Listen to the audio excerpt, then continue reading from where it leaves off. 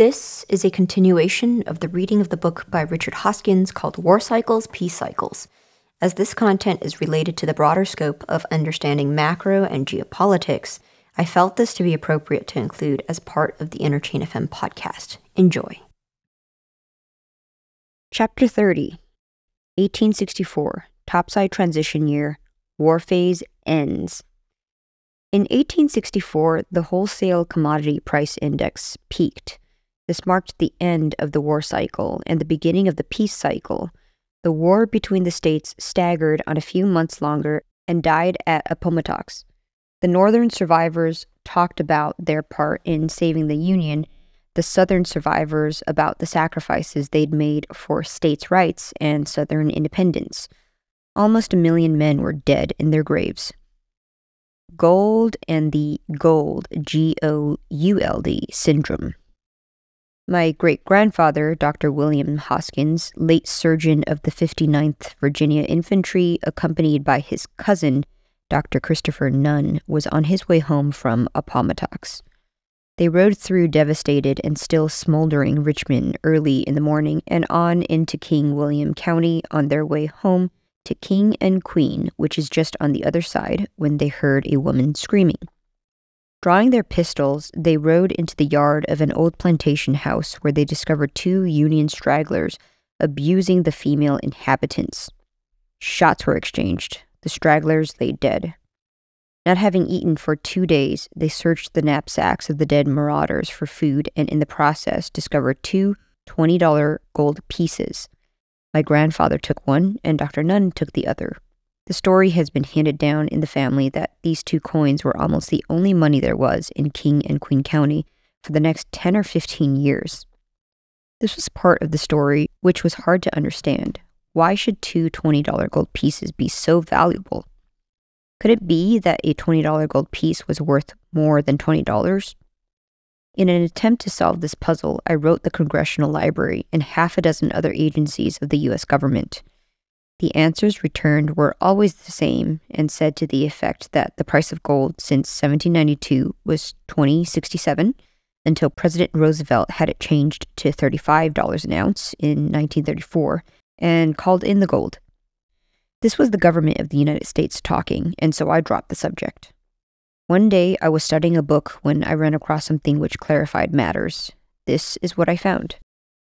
Highest and lowest prices of gold. In 1862, it was a high of $134, 1863, high of $173.50 with a low of $151.50. 1864 with a high of $287 and a low of $151.50.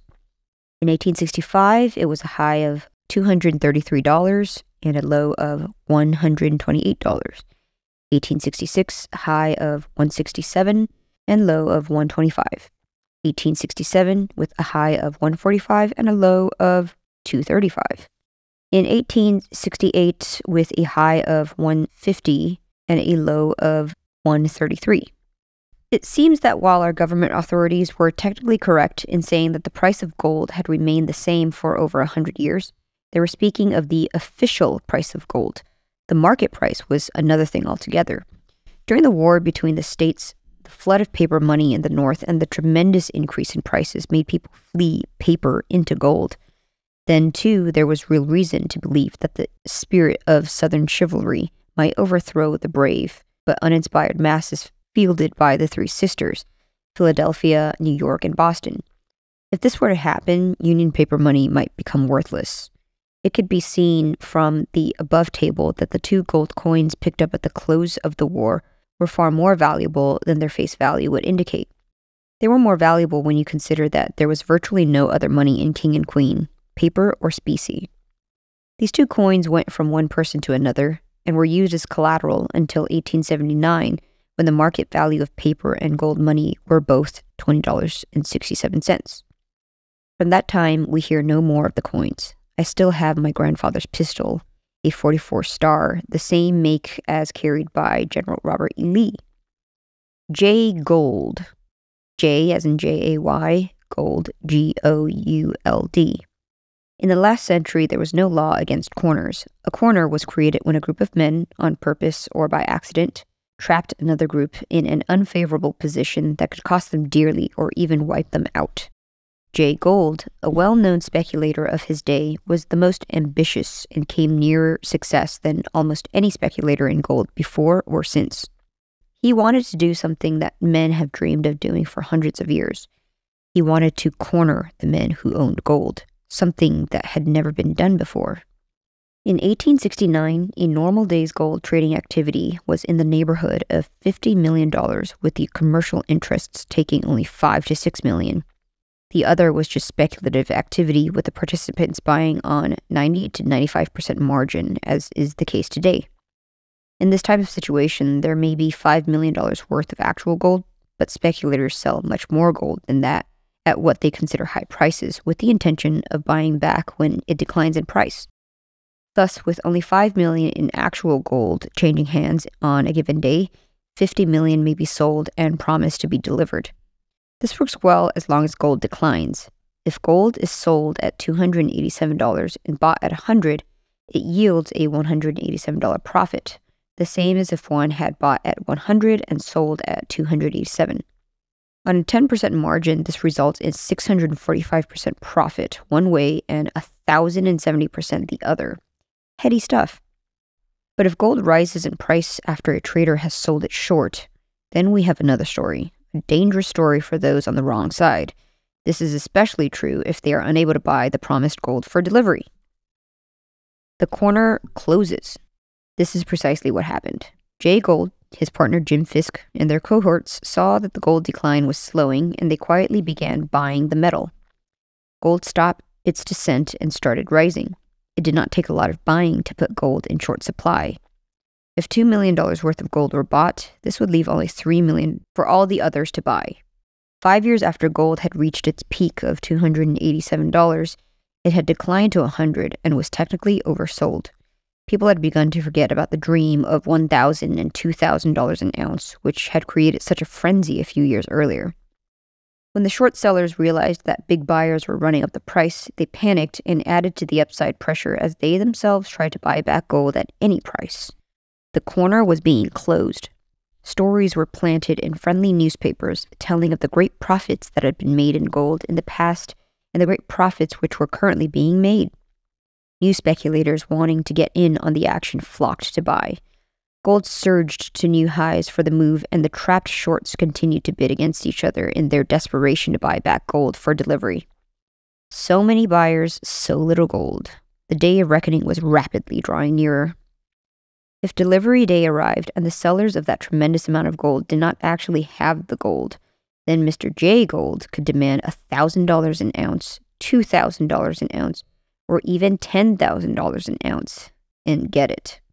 He owned almost the only gold for sale and could demand whatever he chose to demand. The law was on his side. President Grant's move. A glimmer of hope broke through for the shorts. The rumor was that President Grant was going to allow the sale of government gold to break the corner so that many prominent people could avoid bankruptcy. The price dropped to $120. Jay Gould went to see President Grant, a visit well covered by the press. He asked President Grant not to sell government gold. Grant puffed on his cigar, grunted, but did not say what he was going to do. Gould left Grant's office and let the press believe that he and Grant had a deal and that government gold was not going to be sold. In fact, Gould did not trust Grant, believing him to be a weak sort who believed the last person who talked to him was right. There were only a few men with the gold syndicate, and there were a lot of men trapped in the corner who would be paying trips to the president. Gould determined to get out of the action when the opportunity arose. The news hit the front gates that Gould and Grant had an understanding and that gold was not going to be sold by the government. The short sellers again panicked, and the price of gold rose to $169 an ounce. Jay Gould sold his gold to the frantic buyers. He didn't tell his partners.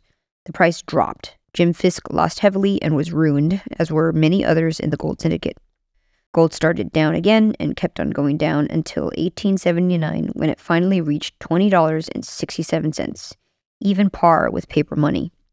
It was a long and eventful trip from the 287 high in 1864 to the $20.67 low in 1879.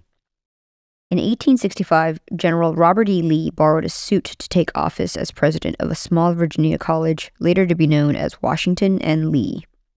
His home, Arlington, had been confiscated and used as a cemetery. The wealth of the South was gone.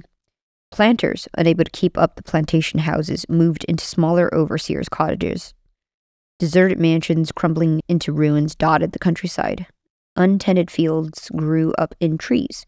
As a consequence, practically every stand of old trees in Virginia today is 120 years old. Poor and beaten, the South was still debt-free and proud. An impoverished, debt-free people may regain both their wealth and power.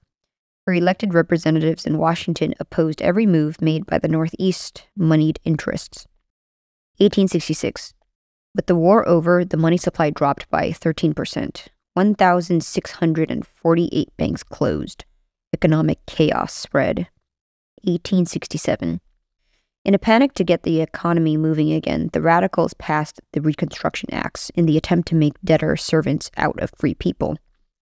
It was nothing personal about these acts. The drastic times demanded drastic solutions. Southern whites were denied the right to vote, and blacks were given the vote to implement new economic policies. Federal troops were moved in to enforce the laws. The new black legislatures in the South were carefully instructed by Northern usury bankers how to vote hundreds of millions of dollars into existence to pay for all sorts of extravagances and make the whites go into debt to pay for them. This was the first time in modern history that a Christian people had been persuaded to put their own blood brothers under the rule of strangers. Quote, "And their nobles shall be of themselves, and their governor shall proceed from the midst of them." Jeremiah, chapter 30, verse 21. Quote, "Thou mayest not set a stranger over thee who is not thy brother." Deuteronomy, chapter 17, verse 15. The Babylonian system makes one do strange things. Extortion, lawlessness, rape, and brutality descended on the South. A group of veterans approached General Lee with a request for him to lead an underground resistance organization. Feeling himself too old, he recommended General Nathan Bedford Forrest, the one-man army of Tennessee. General Forrest accepted. He called the new organization the Ku Klux Klan. Almost every Christian gentleman in the South belonged to it, its symbol the Red Cross of the Templar Crusader Knights. This underground organization was the only police the South had. The weapon of the KKK was counter-terror. There was no hiding place for the tyrants. Sadistic police, venal corrupt judges, and legislators were treated like Gideon treated the strangers in the Bible. A thrust of a knife, a pistol shot in the night. African Americans and renegades refused to hold office. These offices were in time filled by Christians. It made little difference, however, to the usury bankers that their minions had been killed or driven away. They had served their purpose. The South was saddled with backbreaking debt. This exercise in black terror cost the South more money than 4 years of warfare had. It was not until the early 1960s that Virginia paid her last Reconstruction debts.